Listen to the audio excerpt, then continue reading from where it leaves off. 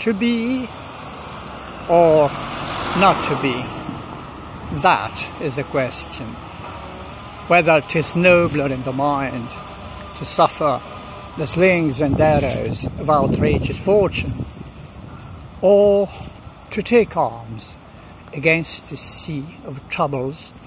and by opposing and them to die,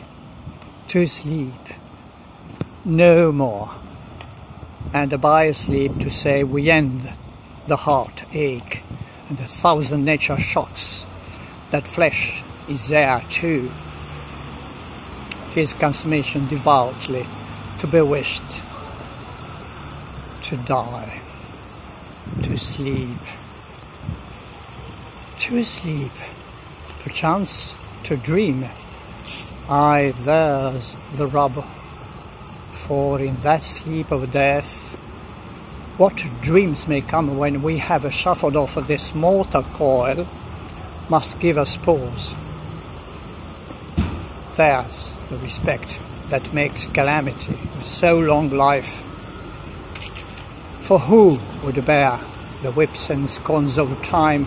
the oppressor's wrong, the proud man's contumely, the pangs of despised love, the law's delay, the insolence of office, and the spurn that patient merit of the unworthy takes? Who would the fathers bear to grunt and sweat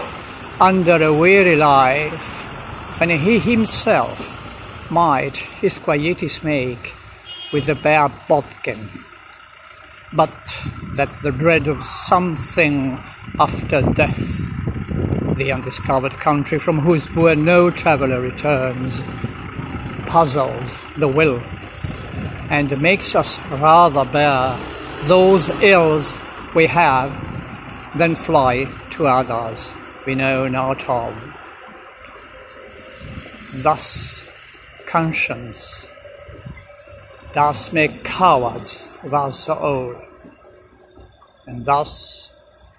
the native hue of resolution is sickened o'er with the pale cast of a thought,